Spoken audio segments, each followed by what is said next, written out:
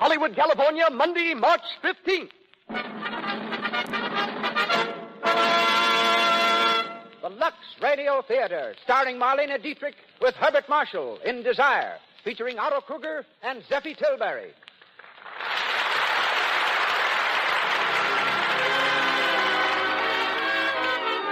Lux presents Hollywood, bringing you Marlene Dietrich, Herbert Marshall, Otto Kruger, and Zeffie Tilbury. Our producer, Cecil B. DeMille. Our guests, Mr. Ernst Lubitsch, distinguished motion picture director, and Miss K. Roberta Williamson, hostess of Hollywood's famous specialty shop, I. Magnin and Company. Our conductor, Louis Silvers. From our theater on Hollywood Boulevard, the makers of Lux Flakes bid you a hearty welcome to the 124th performance of the Lux Radio Theater.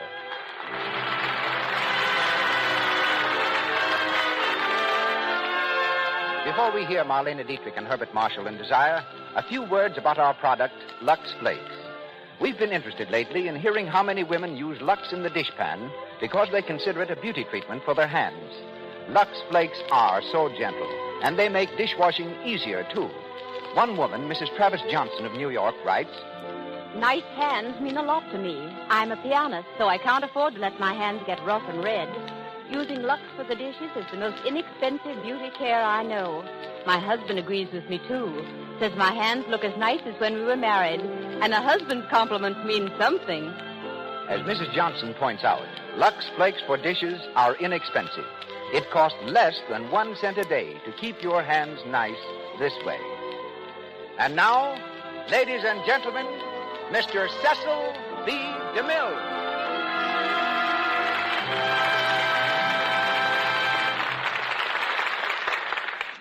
Greetings from Hollywood, ladies and gentlemen. Marlene Dietrich is a Hollywood rarity. Her success story is the only one of its kind I know. You've heard of our screen Cinderellas, the girls who had to go on the stage to make a living or to support a destitute family. But it was love of acting alone that brought Marlene first to the theaters of Berlin and Vienna and inevitably to Hollywood. It was Max Reinhardt who gave Miss Dietrich her first chance on the stage and thereby launched one of the most glittering careers of our time. Recently, in Vienna and London, thousands jammed the squares in front of her hotels, cheering her wildly. To protect her from the crowd's enthusiasm, London's heroic bobbies worked overtime. When Miss Dietrich left, it was remarked by a great London newspaper that, although we, her devoted slaves, regret her departure, it is said that Scotland Yard detectives are toasting it in nightclubs and looking forward to a long holiday. Police, the paper went on to say, are anticipating the threat of the coronation crowds as child's play. In our adaptation of the Paramount film Desire, she comes to us in the role she filled with such distinction on the screen, Madeleine de Beaupré. Making his 4th appearance on our stage, Herbert Marshall is heard as the English automobile engineer, Tom Bradley. Since his last appearance here, Mr. Marshall has been busy preparing with Miss Dietrich for the new Paramount film Angel. They had planned to shoot the first scenes of Angel today, but to make this broadcast possible, graciously postponed starting until tomorrow. Otto Kruger faces our microphone in the part of Carlos, one of the most polished actors of the stage and screen. Mr. Kruger has just starred with Mary Ellis abroad in Glamorous Night, produced by British International Pictures. Zeffie Tilbury, who played the role of Aunt Olga in the film version, resumes it tonight.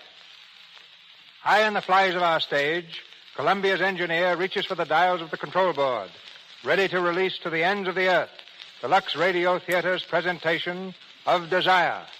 And here come our players, Marlene Dietrich and Herbert Marshall, with Otto Kruger and Zeffie Tilbury.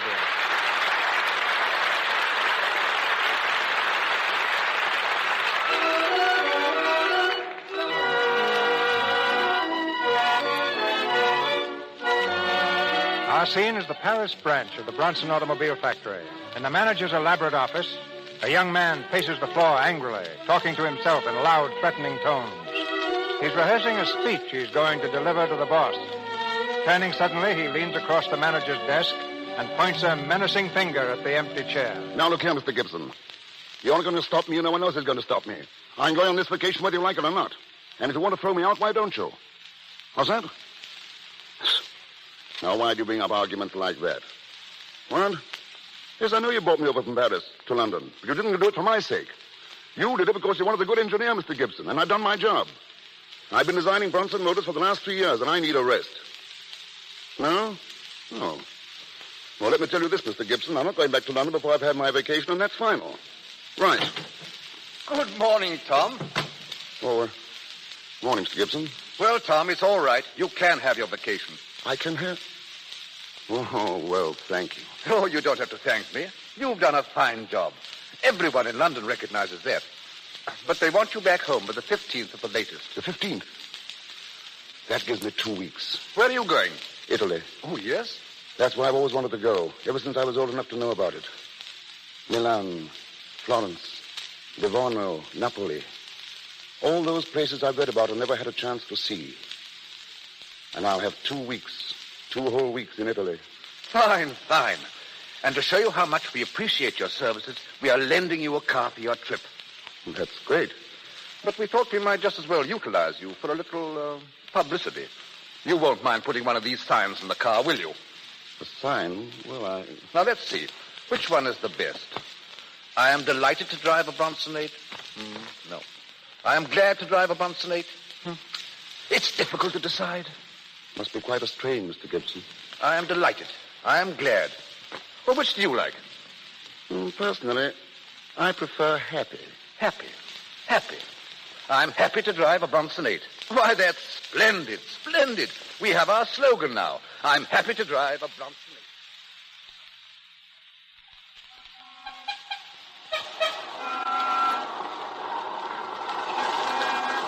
I'm delighted to drive a Bronson 8. I'm glad to drive a Bronson 8. I'm happy to drive a Bronson 8.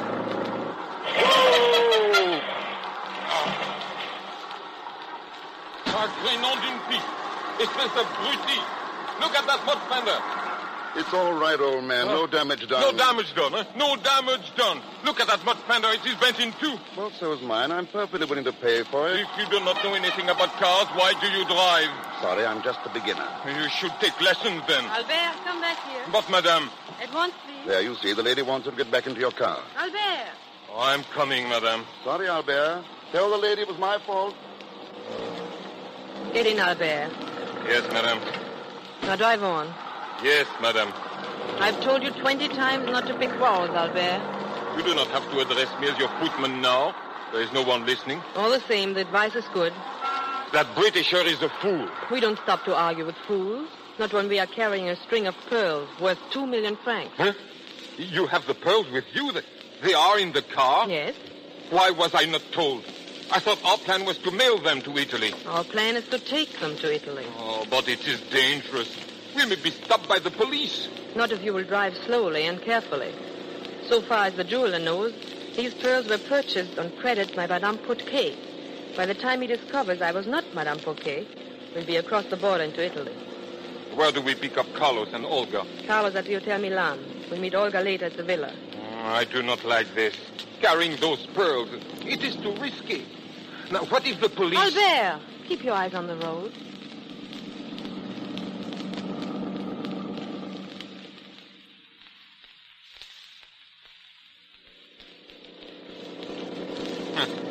When I'm driving, you say to go slow. When you are driving, it is something different, eh, Madeleine? We are safe here, and I'm driving carefully. What did that last sign read? Bardonecchia, 5 kilometers. Bardonecchia, that's the Italian border. We must be almost there. Yes.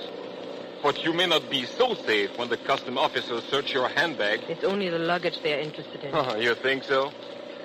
Oh, well. Be careful, that man on the road. Hey! Hey! You almost hit that man. He shouldn't stand in the middle of the road taking pictures. Madeleine, I just remember. You know who he was? That man back there on the road? Who? The Britisher. The one who bumped into us in Paris. What are you laughing at? Oh, you do not see what happened? When you pass him, you drive through some mud puddle. He was covered up from head to foot with mud. That is very funny, no? We are coming into town. Please try to act like a chauffeur, Albert. Oh, yes, madame. Where do we go now? To the customs office. You'll come with me.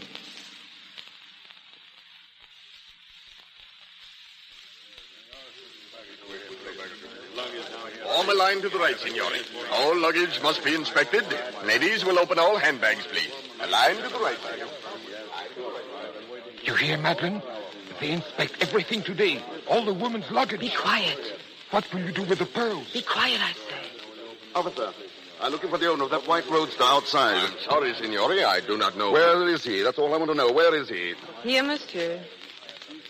Oh, you. We meet again, mademoiselle. I'm sorry I splashed you with mud. It was unintentional. It's quite all right, really. It was silly of me to make a fuss about it. Well, you know how these things get you for a moment. Of course. You're parking your luggage through the customs? Yes. Is this the line? I'm the last one. You may go before me if you wish. Oh, thanks, but I wouldn't want to. Oh, it's nothing. I'm not quite ready yet. Well, very well. Who is the next, please? Will you come this way, signore? Right with you. Thanks again, mademoiselle. Madeline, quick. Before they search your bag, we'd better go. It'll be all right now, Albert. But the pearls? The pearls are in the Englishman's pocket. What?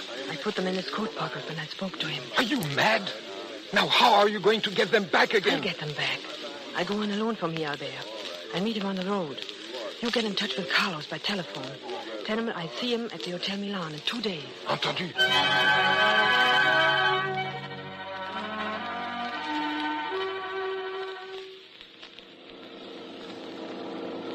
I'm happy to drive a Bronsonate. I'm happy and glad and delighted.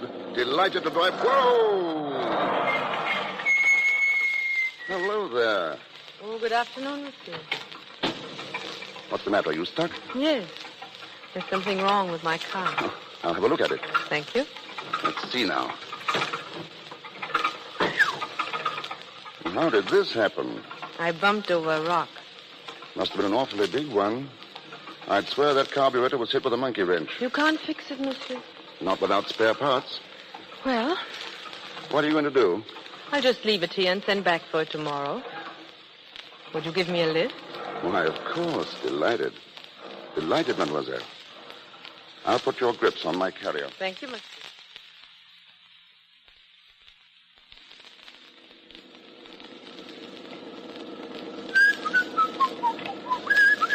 Aren't you a little cold, monsieur? Oh, not a bit, no. Why?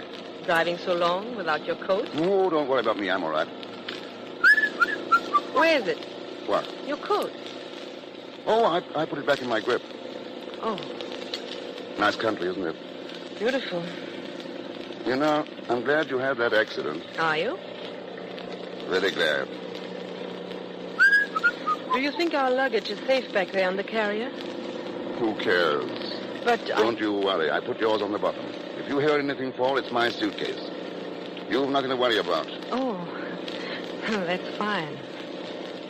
You know, I'm really lucky. If I hadn't found you, I'd still be standing there in the middle of the road instead of being on my way to Milan. Is that where we're going? We? Sure. I'll drive you there. I am lucky. You're lucky. You mean I am. Having you with me. Thank you. You're very charming, you know.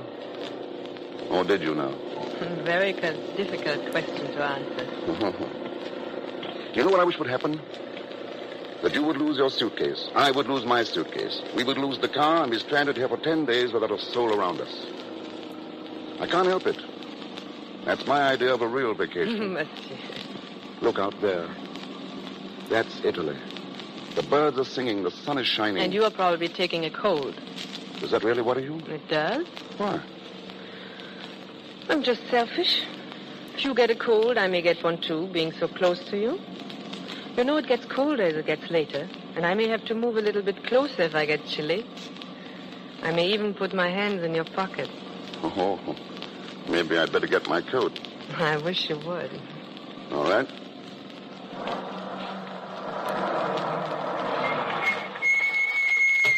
With you in a minute. Hey! I say, wait! Where are you going? Come back here. Come back with that car.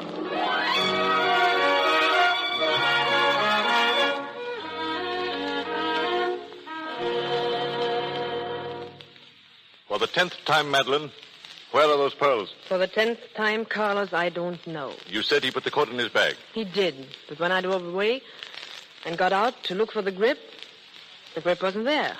He must have taken it off the carrier before I had a chance to get away. Then that man still has the pearls in his pocket? Yes. What did you do with his car? I wrecked it. Why? I couldn't drive a stolen car all through Italy. I drove it into a stream and came on by train. But without the pearls. Madeline, you aren't by any chance double-crossing me? Don't be vulgar. Who was this man? An Englishman. That's a great help. What was his name? I don't know. Tom Bradley, I think. Oh, you think? Good. What did he look like? He was tall. Well, one more little clue like this, and we ought to have him in our hands. Any other distinguishing traits? Well, he seemed to be a man of very good taste. He likes me. Didn't I tell you never to mix love with business? Don't be absurd, Carlos. This man interests me about as much as you do. That should satisfy you. I want to tell you something, Madeline. I think I've always behaved as a gentleman. And I hope you continue to do so. That all depends. Hello. Yes. This is the Countess de Beaupre suite. What? Oh.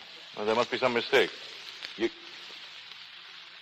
Oh, I see. Who is it? Well, yes, of course. Very well. Yes, ask Mr. Bradley to come up, please. Bradley? He's here at the hotel. Claims to have recognized you as the woman who stole his car. He's complained to the police. Oh, charming. And you invite him up to complete the description? We've got to see him. Don't forget, he has the pearls. Now, let's be calm. All we can get is 5 years. No, 7. I looked it up. A slip-up now would be fatal. Our stories have got to match. Now, let's go through it again quickly. Who am I? You are my uncle, Prince Schalenburg. How did I get the bullet hole in my In ribs? the battle on the Marne. Who was your mother? Grand Duchess Sandra, who went down with the Lusitania. Your father was the Grand Duke Sergei. Killed by the Bolsheviks. Good luck, Countess. Good luck, Your Highness. Come in.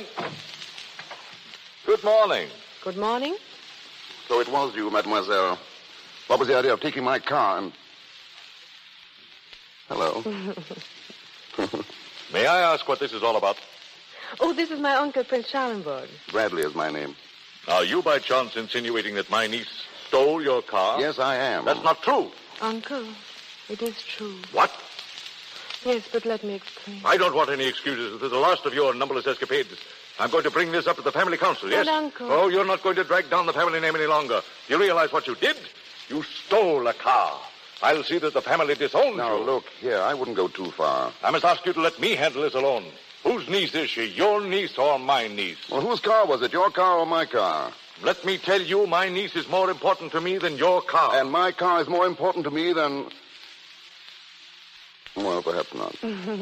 Thank you. Now, look, Your Highness. I'm on my vacation. I don't want any more trouble than I've had already. Just give me 10,000 francs for my car, and we'll forget the whole thing. And you will cancel your complaint to the police? Of course. Young man, I think your attitude is splendid. I'll write you a check at once. I want to thank you, monsieur. Oh, never mind that. But why did you do it? You want to hear the truth? Yes. I was very late for a luncheon appointment. I see. But after all, why did you have to leave me in the middle of the road? I would have been glad to drive you. You were going slower and slower. And you know yourself why. It's silly to say, but suddenly I got in a terrible panic. We were alone there. I didn't know you. And before I knew what I was doing, I stepped on the grass. I was really afraid. Of what? Of you? Oh, there was no reason for that. I paid you a few compliments. I told you how charming, how lovely you were. And I would still repeat it. But I didn't do anything. But you intended to. I did not. You had it in your eye. I didn't know it showed. By the way, did you make your luncheon appointment? Yes, but after I got here, I didn't keep it. Would you keep a dinner engagement for tonight with me? With you? It may sound very strange, but I've never had dinner with a countess. And I'm afraid you never will. You're leaving today. So am I. Are you going to Florence, too? No. Neither am I. We are going to our villa down on the coast. If you would care to come as my guest. Oh, I say. Your check, monsieur. Oh, thanks. Uncle, I've just invited Mr. Bradley to come with us to the villa. Splendid. Splendid. Mr. Bradley, we'd be delighted to have you. But I haven't much with me in the line of clothes. Oh, it'll be quite all right. Just bring the clothes you have now. The ones you had with you in the car. Oh, of course, of course. Well, it's very kind of you. Not at all. I insist, Mr. Bradley. I insist. Yes, and so do I, monsieur.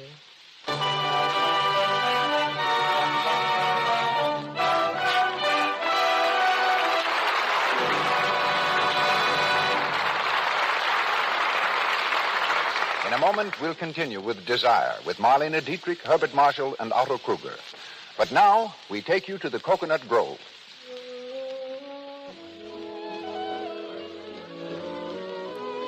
It's tea time, and the room is filled with dancers. In the middle of the dance, a handsome couple return to their table, a frown on the girl's pretty face. What is the matter? Let's listen in. You know, Tom, I'm so embarrassed dancing with this hideous run in my stocking. Poor girl. You sure have all the tough luck. Didn't you get a run in your stocking the last time I took you out? Yes, and I've about given up. I've tried all kinds of stockings, but I still have rotten luck with runs. Oh, here comes Alice. Hello, Sue. Hello, Tom. Why all the gloom? Oh, Sue's popped another run, and it started to unravel her disposition. Oh, is that all? Why don't you join the Cut Down on Runs Club, Sue? No dues, no initiation fee, Just what? Oh, just toss your stockings and Lux Flake studs after every wearing. I've cut way down on runs this way. Honest? Sure thing, you know. Maybe Lux is the answer to this maiden's prayer, too. Clever girls do cut down on runs by using Lux Flakes. Lux Flakes are especially made to save the elasticity of the silk. It's when a stocking has lost elasticity that the threads tend to snap, and runs start whenever there's a strain. So, to avoid the nuisance and expense of constant runs, protect your stockings with gentle Lux Flakes. You'll be surprised at how much longer your hosiery will wear. Once again, Mr. DeMille. Marlene Dietrich, Herbert Marshall, and Otto Kruger continue in Desire.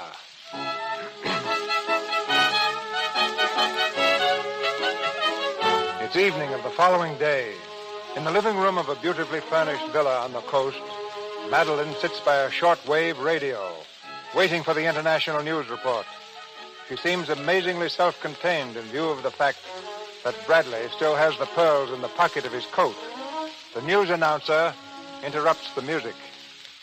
You will now hear the news of the day from the capitals of the world. Paris, France. The most sensational jewel robbery of a decade.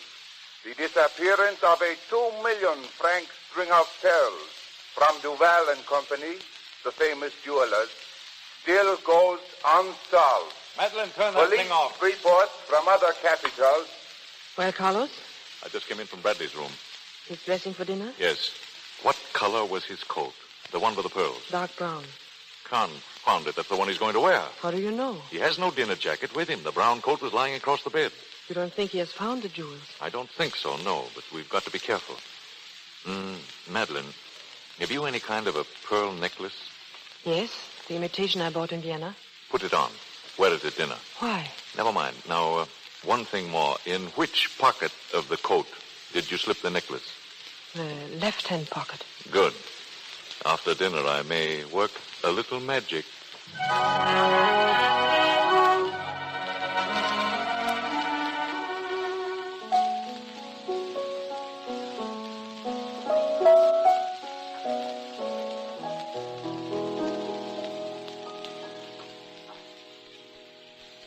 Well done. Splendid. You play beautifully, Countess. Now you do something, Mr. Bradley. Well, I can walk on my hands. No, please. It's too early after dinner. Uncle, why don't you show us some card tricks? Oh, no. Yes, why don't you? Oh, all right. By the way, what's that on your nose? Ah, there we are. Silver coin. See? Oh, good. You always carry money in your nose? I don't know, but I often pay through it. Do you know any more? Let's see. Madeline, may I have your pearls for a moment? Of course. Here? Yeah, thank you, dear. You see these pearls? Now watch. 1, 2, 3. Presto. They're gone. Splendid. Where are they? Will you kindly look in the left-hand pocket of your coat Well, how did they get in there? I couldn't tell you that, Mr. Bradley. Here are your pearls, Countess. Thank you so much. Well, I hope you've been entertained. Entertained? It's been a marvelous evening. You know, Mr. Bradley, you've had a very strenuous day, and I should think that you would be tired. Tired? Oh, no, really. I could stay up a week under these conditions. But you're looking tired, Your Highness. And it is rather late. Oh, really? Yeah. Well, then, I'll do my final trick of the evening. Make myself disappear. Good night. Good night. Good night. I think I will say good night, too. Oh, no, not yet. It's early. Didn't you just say yourself that it's late? Late for uncles. Early for nieces. You look very beautiful sitting there. Don't spoil the picture. All you need is a frame, and it would be a masterpiece. No, you don't even need a frame. All I need is a nice, soft bed. Tell me, why did you really invite me to come here? My uncle thought it would be a nice gesture. Oh, your uncle. He is your uncle, isn't he? What do you mean? Oh, nothing. You see, I have uncles, too, but they're different. My uncles are more like uncles. You're getting impertinent. I didn't mean it, but I'm sorry. Please don't be. It's nothing. Thanks. You must realize I've never met anyone quite like you before. You're so new to me, so different. I wish I could make you understand. You do understand, don't you? Countess? Countess, are you asleep? I'm crazy about you. Madeline. Madeline. You don't know how I've wanted to call you that. Madeline. I love you. It's hit me all of a sudden. I love you. When you wake up, I'm going to take you in my arms and kiss you. I'm going to tell you, Madeline. Hmm? Oh, I'm sorry. I was asleep. Did you say something? Oh, no, nothing. Then you'll excuse me, please. I'm so very tired.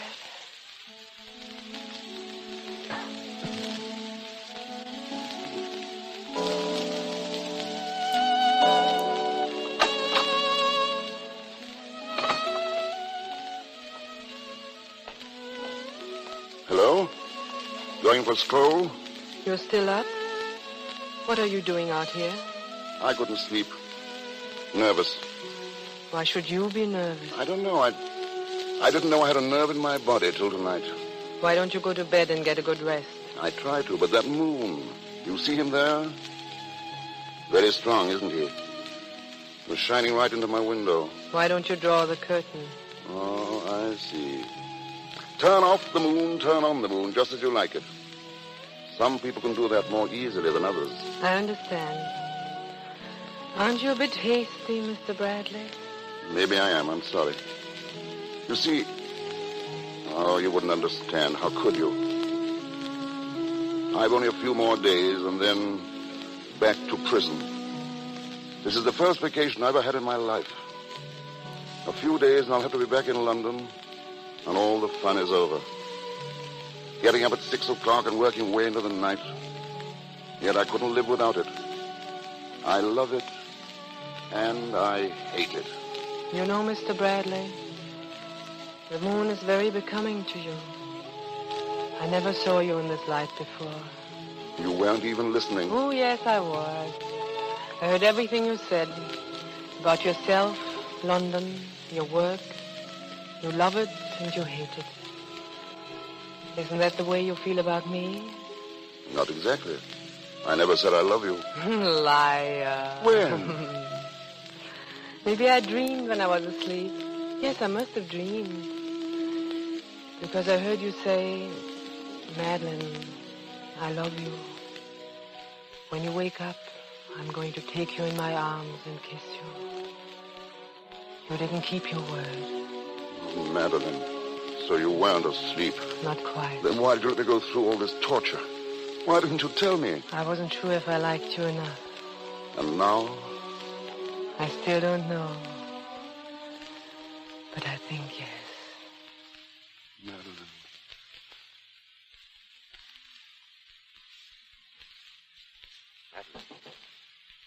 Madeline, are you awake? Madeline. Oh, good Lord, Madeline, wake up. Yes, darling. What? Listen, I've had a wire from Florence this morning. I have to leave immediately. I'm going to take this Bradley with me. What did you say? I said I'm going to take this Bradley into town with me. I'll get rid of him there. Oh, and the pearls. I have them. Goodbye, Madeline. Wait, Carlos. Can't. I've got to wake up Bradley. Mr. Bradley. Mr. Bradley. Bradley. Wake up, Mr. Bradley. Yes, darling. What? Oh. Well, wake up, please. I'm leaving for Florence. Well, goodbye. Have a good trip. If you'd like to go with me, I'll be only too glad to have you. It's a wonderful trip. You can see Italy. I can see what? Italy. I've wanted to see Italy since I was a little boy. Well, now's your chance. But I'm not a little boy anymore.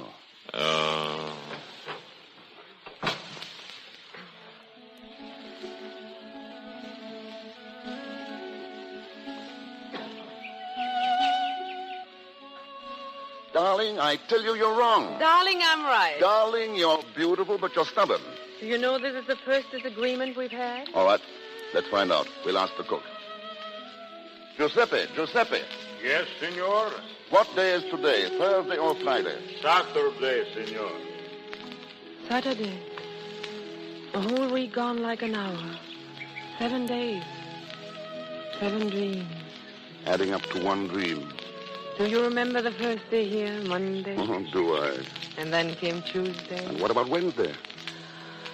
What did we talk about? Did we talk? Certainly. About what? Nothing. Well, let's change the subject. Now I'm going to tell you something really interesting, all about London, all about my work. I wish you would. I didn't really mean it. I wouldn't bore you that way. I'd like to see you at work. I can picture you in overalls, really working. And with dirty hands.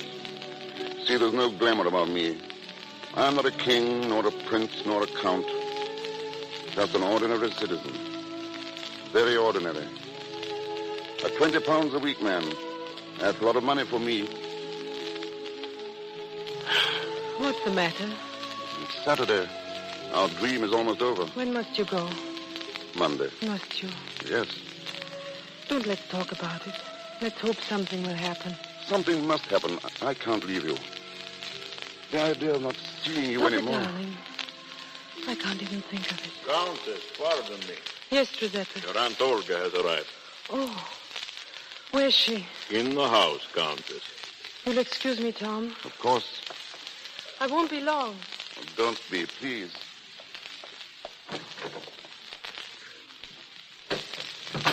Olga. Hello, Madeline. Why did you come? That's a fine way to greet a sweet old lady. Why don't you bust me in the nose? What do you want? You shouldn't talk to me that way. If your grandmother came here, what would you do? Why, you'd offer her a brandy, of course. Straight? Please. Brandy's the only thing I am straight about. Did Carlos send you? Yes, and he's pretty sore at you. I don't care. Now, come on now. You could have answered his wires. They really need you in Florence. There's a great chance of selling the necklace. We found a sucker. The sucker of the century. He's a big umbrella manufacturer. So we thought we'd put a little sunshine in his life and introduce you to him. I'm afraid you'll have to find someone else. I'm not going. Not going? No, I'm through with you and Carlos and all the others. Really? Carlos, why didn't you stay in the car? You promised to let me handle her. I'll do it myself. Madeline, before I tell you what I plan to do with you, in case you refuse, I want to compliment you. You look more beautiful than ever. Love must be a wonderful thing. It is, Carlos. It gives one strength and courage. Something to fight for. I have something to fight for, too. Now go and pack, Madeline. We're leaving. Yes, but in different directions. No, in the same direction. Come back here. Let me go. Oh, no. Let me go. Why don't you call for help? Why don't you call your friend? He's right outside. Why don't you bring him here? Why don't you tell him what you are? Or perhaps you'd prefer that I tell him. That would hurt, wouldn't it? Yes. Well, think it over, Madeline. Think it over carefully. Sit down, Madeline. Here, dear. Why can't he let me alone? Why can't he give me my chance for happiness? It's really serious, isn't it, between you and this Bradley fellow? For the first time in my life.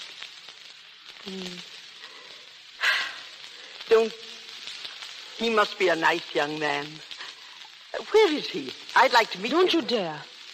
If anyone is to tell him, I'll do it myself. Oh, no, you won't.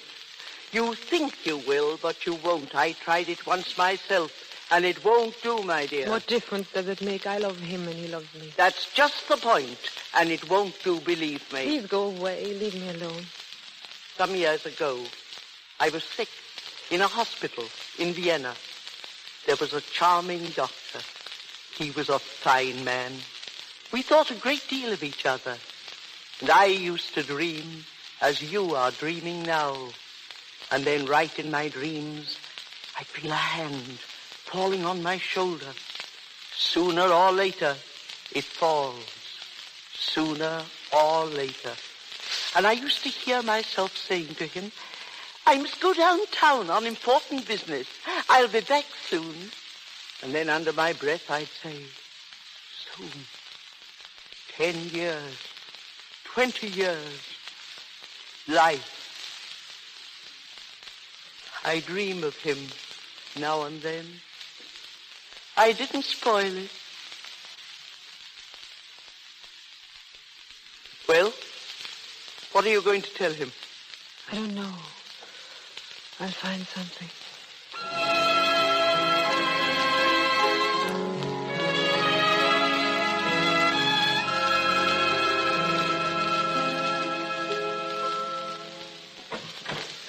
Madeline! Oh, Tom, come here. I've something to tell you. Wait until you hear what I have to tell you. Do you know what this is? Tom. It's a piece of paper. That's what you think. But it isn't. It's King Solomon's mines and Captain Kidd's treasure. It's a gusher of oil. That's what it is. Please listen to me, Tom. Look here. You see these two lines? These two little lines? Yes. Well, I spent years looking for them. I've told you about my new carburetor. I had ideas for it, good ones. Everybody liked them. But there was one little thing to make it practical, and I couldn't find it. And now I've got it.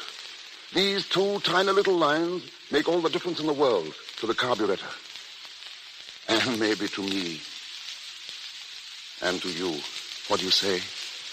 I'm so happy you found it. Now you are a real inventor. And you will be a great man. I don't care about that. You'll be famous. I'm happy. Is it a go, darling? Will you marry me? It would be wonderful. It would be. It will. It can't be. Madeline, what is it? I have to tell you something. Well, what is it?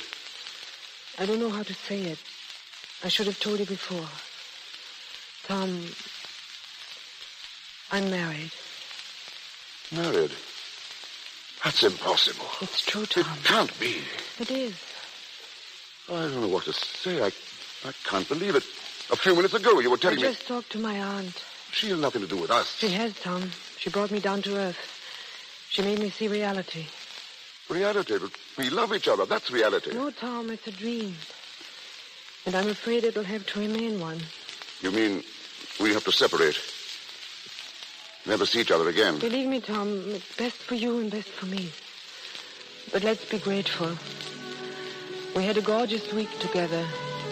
7 heavenly days. 7 dreams. A beautiful adventure. Adventure. I see. Well, that's what I was looking for when I started out. And I got it. A beautiful adventure. Turn on the moon, turn off the moon. All right, we'll turn it off.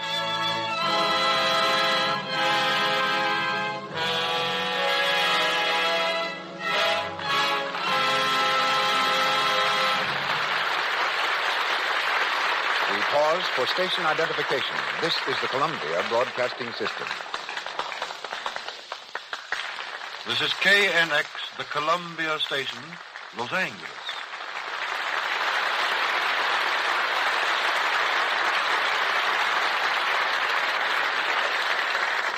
Marlene Dietrich, Herbert Marshall, and our all-star cast come back to us shortly in Desire.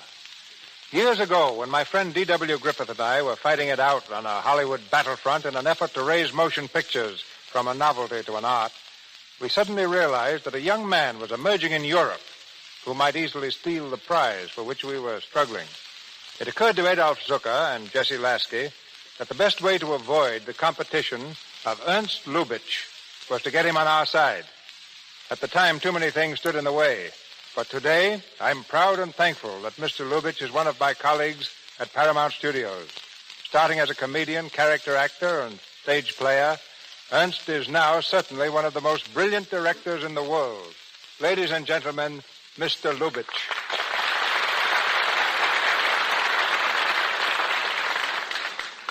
It's not only a pleasure to be here at CB, it's also very helpful.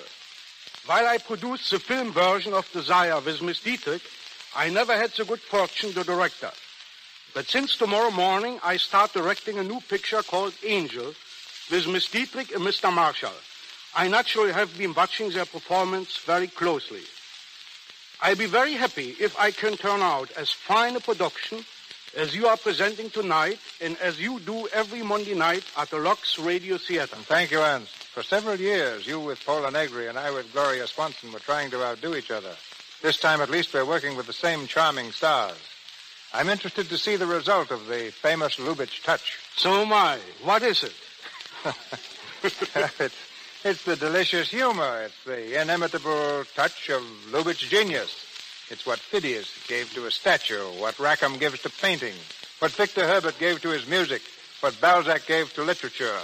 Who can define it? It's just the Lubitsch touch. Well, I'm afraid if I ever become conscious of it, I would lose what you call the Lubitsch touch. Ernst, what's your definition of a good director? Well, you and I and a few others. That's very nice, but seriously, what is a good director? A good director is a man who can execute successfully what other people have written for him. But a great director is a man who helps in the creation of the story and tells it in his own unique style, putting his own personality into the telling of that story on the screen. Well, tell us what procedure you follow in directing a film. Well, I understand that we both use the same methods. I never start shooting until I've worked out every detail at my desk. I believe that the story is all important, and like you, I write with the writers. This business of solving anticipated problems takes much more time than actual shooting of the picture. On the set, I try to encourage the cast at all times. The stage actor has the benefit of audience reaction. In pictures, he has only the director to look to. I have found that the more encouragement I give the players, the better they perform. Well, I know it's a rule with you never to disclose the story of a new picture. Will you make an exception tonight? Yes, to this extent. Miss Dietrich will play the part of a modern married woman, known as Angel. Whether or not this is a misnomer, you have to decide for yourselves when you see it. Mr. Marshall is a British statesman, and our scene will be Paris and London. Melvyn Douglas, Edward Everett Horton, Herbert Munden, and Ernest Cossart will also have prominent parts. I enjoyed producing pictures tremendously, but I'm delighted to return to directing. After all, the thrill is not alone in conceiving ideas, but in having the director's opportunity to interpret and follow them through. My thanks to you all. My thanks to you, Ernst. He gets things in a picture nobody else can get. Back to Marlene Dietrich with Herbert Marshall in Desire, featuring Otto Kruger.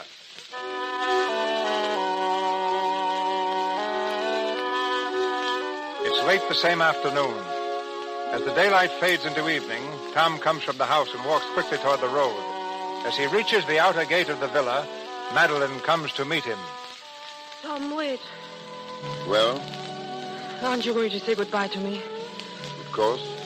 Goodbye, Madeline. Is that all you have to say to me? What else can I say? You hate me, don't you? No, why should I?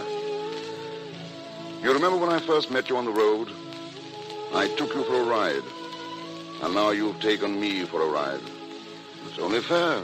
Tom, these are our last moments together. The way we'll always remember each other. You can't leave me like this. You can't. I'll die if you do. Don't worry. You'll live to make chumps out of a lot of other men. Give my regards to your husband. And tell him I'm sorry for him. Wait. I can't let you go like this. Tom, I lied to you. Not a word I said is true.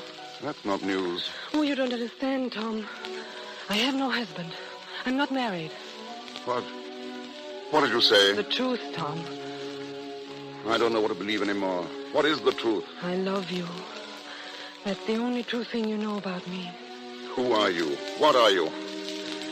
I'm a thief. What? Not a countess.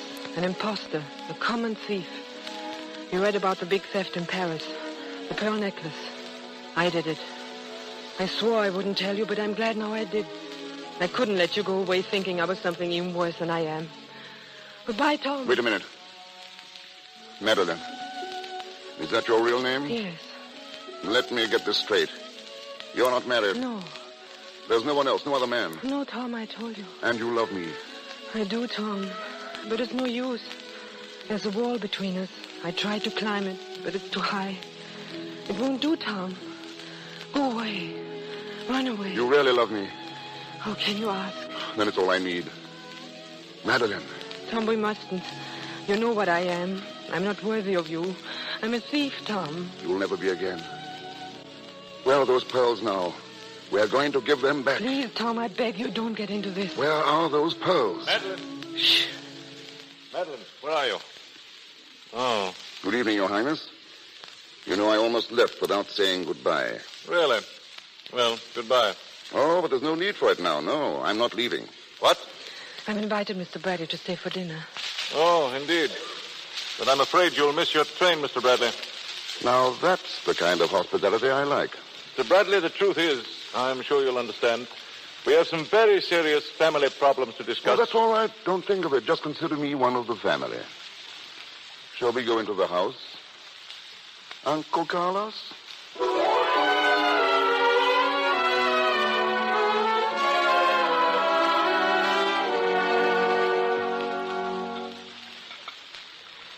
Some more chicken, Uncle Carlos?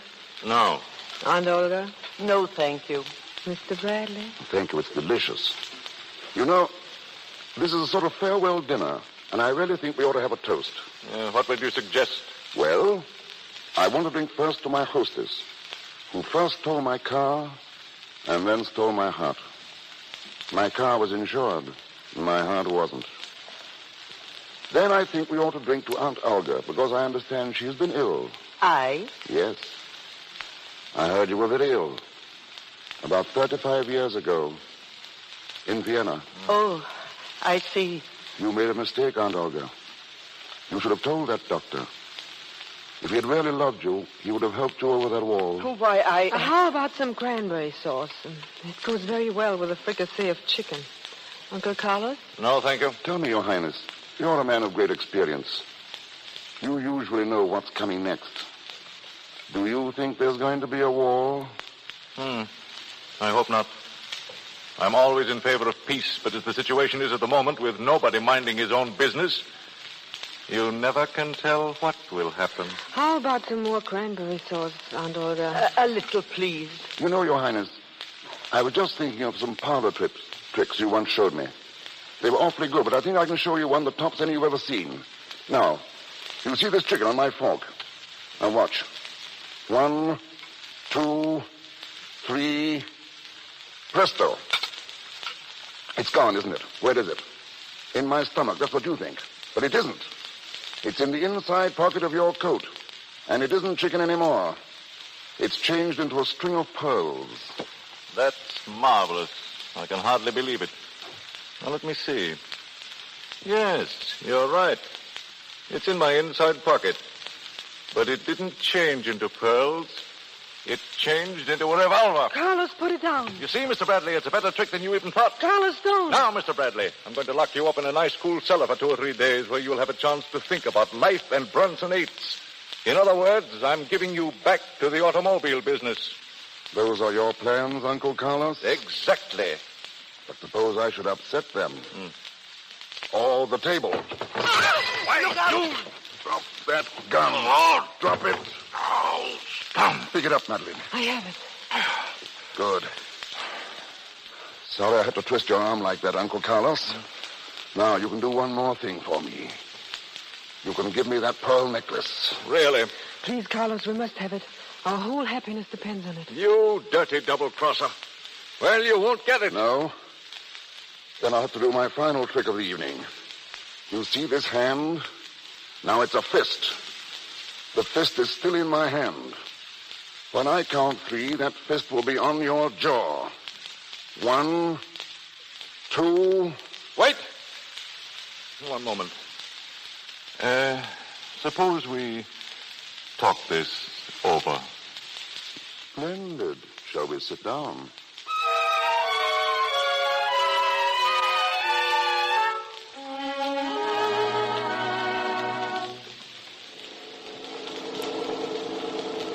We're happy to drive a Brunsonate. We're happy to drive... Tom, this isn't a Brunsonate. What's the difference? We're happy anyway. Have you got the pearls? My purse. What was the jeweler's name? Monsieur Duval. Monsieur Duval. Oh, Tom, do you think he'll take them back? Definitely. Yes, but will he let me go? We're happy to drive a Brunsonate. We're delighted to drive a Brunsonate. We're glad to drive a Brunsonate.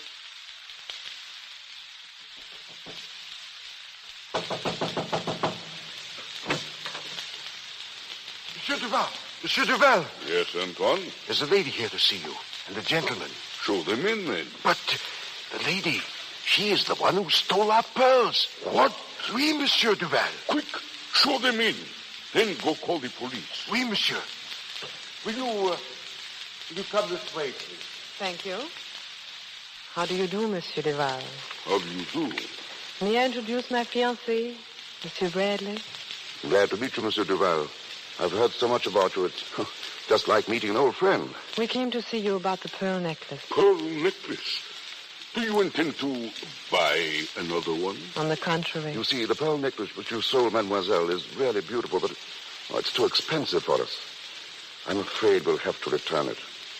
You have it with you, dear? Yes, darling. Monsieur Duval, would it upset you very much if I asked you to take it back? Well, I hate to return things. It's not my habit. But I've changed my mind. As a matter of fact, I've changed my life. I'm marrying Mr. Bradley this afternoon. That is, I hope I am. Here are your pearls, monsieur. The pearls, you give them back to me? Monsieur Duval, I know my fiancée is indebted to you and even to France.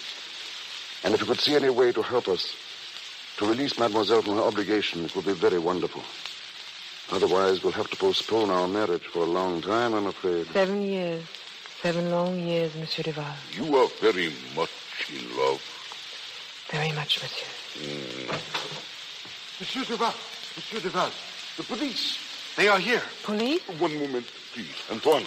Monsieur? Tell the police there has been a mistake. The pearls were not stolen. Oh, monsieur. Tell them, Antoine. Oh, monsieur. Our thanks, Monsieur Duval. It is nothing.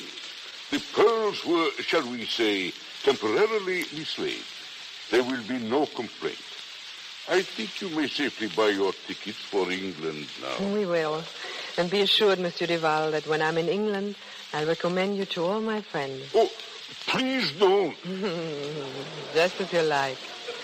Goodbye, Monsieur Duval. Goodbye, monsieur. And thank you. Goodbye and bon voyage. Oh, Tom, I'm free. Darling, turn on the moon. Turn on the moon. For good, Madeline. Forever, darling.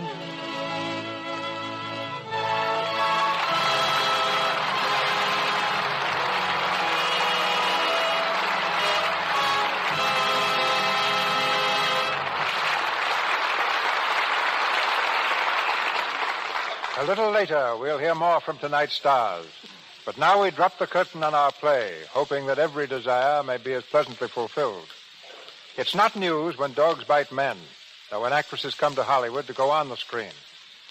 But the story's different when an actress comes here to stop acting. Formerly in the Ziegfeld Follies, musical comedy and stock companies, Miss K. Roberta Williamson journeyed to the film capital to become hostess of the Hollywood link of specialty shops operated by I. Magnin and Company. Ladies and gentlemen, Miss Williamson. Thank you, Mr. DeMille. Whenever the stars come to Magnins in droves, we know that some party or social event is about to take place. Any number of evening gowns, wraps, and furs were purchased for the recent ball of the Los Angeles Turf Club, winding up the season at the Santa Anita track.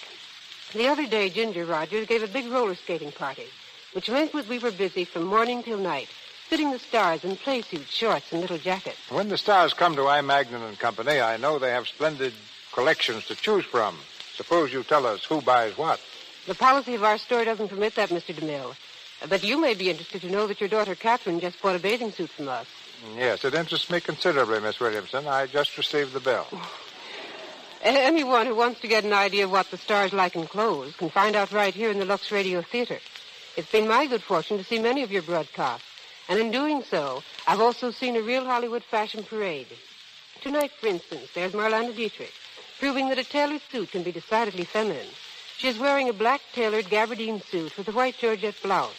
On her recent appearance here, Jean Arthur chose a crepe dress of vivid hunter's green. Her woolen hat was a variation of the Cossack toque, while her fitted coat, made of the same fabric, was worn with a pair of cross foxes. Jean Harlow also wore crepe. Her short-sleeved, simple black dress was trimmed only with rows of narrow black silk fringe. She wore a halo off the face hat, no veil, and black suede opera pumps.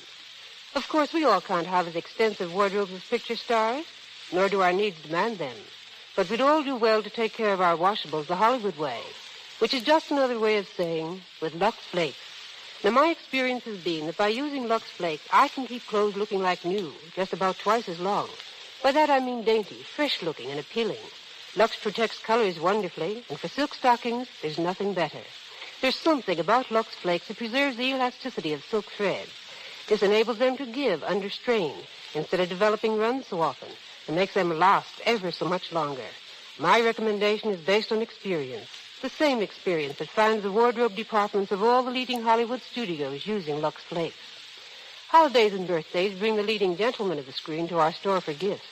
Herbert Marshall and Otto Kruger, Gary Cooper, and Mr. DeMille are favorites with the salesgirls. Typical of Hollywood, they're very discriminating and know exactly what they want. Thank you again, and good night. It's a pleasure to have such a charming hostess for a guest. And now, a bit of dialogue in Demitasse from our celebrated players, Mr. Herbert Marshall, Mr. Otto Kruger. Many thanks, C.B. Though it's a little late for a welcome home, Otto, I'd like to say that it's nice to see you back in America. Thanks, Bart. It's great being back. When I arrived in Hollywood from England last week, I found my manager on my doorstep. Before I could take my hat off, he told me that Mr. DeMille and you and Miss Dietrich were waiting for me here to start rehearsing our play. Well, of course, I came. I didn't know even what play we were doing. But I didn't have to know that. We've learned that any play in the Lux Radio Theater is bound to be a good play. It must have been something of a shock, Otto, to find that I'd cast you as a villain. Yes, rather agreeable shock, though. In spite of the fact that this was the first of more than 300 productions in which I didn't get the girl. But it's always a pleasure to lose to Bart. You've nothing on me, Otto. Mr. DeMille gave me a new role recently when he asked me to guide this broadcast while he was roaming the Louisiana swamplands seeking material for his new film, The Buccaneer. How did you like playing producer? I was never so terrified in my life. I would much rather have faced the Buccaneer than to have played the role of Herbert Marshall trying to be Cecil DeMille. Did you hear me, C.B.? Yes. I managed to reach a tiny store down there among the bayous in one of the most isolated sections of the United States. The owner had a radio, and I took possession of it immediately. Strange, though, you know. Every time you came on, something seemed to go wrong with the set. There was a peculiar noise, like a thumping on a door. That wasn't the set, C.B. That was my heart. Well, you sounded great, Bart. And I must say, I was particularly impressed when a grizzled shrimp fisherman, not knowing who I was, turned to a friend and remarked, that DeMille, he getting better all the time. All I can say to that is my gratitude to you out there who bore with me. My gratitude, and once again, a reluctant au revoir. To which I can only add a very sincere ditto. Well, thank you both. And now, Marlena, a word from you. Not 1, but 5. Thank you, and good night. Thank you, Miss Dietrich, Mr. Marshall, and Mr. Kruger. This is your announcer, ladies and gentlemen, Melba Rule. Word of next week's presentation comes to us shortly from Mr. DeMille. Miss Dietrich, Mr. Lubitsch, and Mr. DeMille appeared through courtesy of Paramount Studios. Mr. Marshall, RKO, and Columbia Studios, and Mr. Silvers, 20th Century Fox, where he was in charge of music for the new film, Seventh Heaven. And now, Mr. DeMille. Next Monday night, in the Lux Radio Theater, good fortune finds me host to one of Hollywood's most charming and accomplished couples, Frederick March and his lovely wife, Florence Eldridge. Our play is one whose record on the stage and in motion pictures stamps it as one of the most successful stories in modern times. We will hear Mr. March in the same role he played on the screen, Prince Circe, and Miss Eldridge as Grazia, in the remarkable romantic fantasy, Death Takes a Holiday.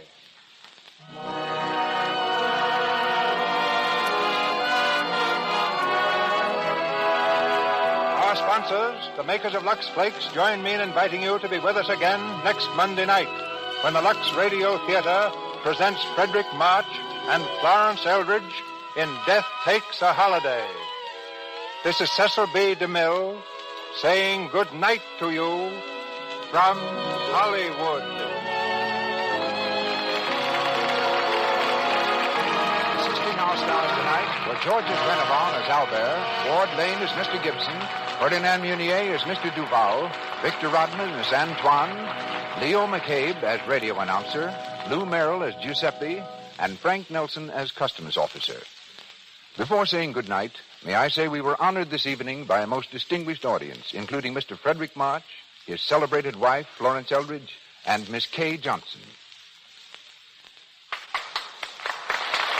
This is the Columbia Broadcasting System.